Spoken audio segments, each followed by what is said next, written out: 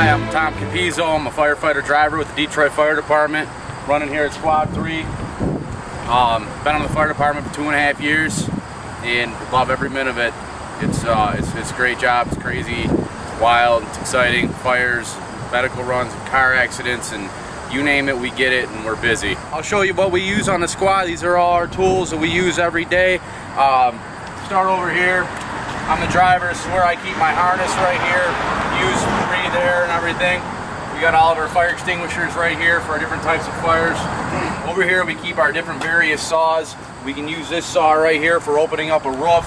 This same saw do the same thing back here. We can open up a steel door, cut concrete with it if we have to. This compartment's pretty simple. It's just extra air. These are extra bottles for our harnesses. We can also use them to run several different tools for different extrication.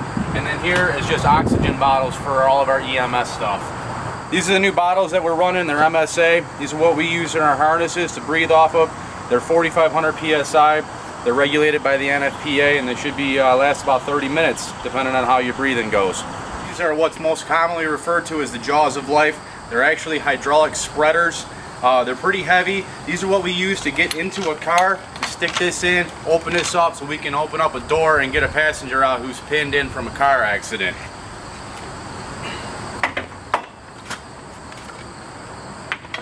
It's called shears or cutters, and these will work off of this hydraulic pump right here, and these will basically cut anything you could put in its path, any kind of steel or anything. Worked in conjunction with these, do the same thing to open up a car or even a steel door if we have to get into a building. Alright, this compartment here, we keep a few other miscellaneous tools, and then a big boy right here is our fan to extract smoke out of a dwelling. We use that for vertical ventilation. Set it up at the door and push the smoke right through the house and get all the smoke out of there and get the heat off the guys when they're in there working inside. So here at the squad in the city of Detroit, we have a lot of responsibilities.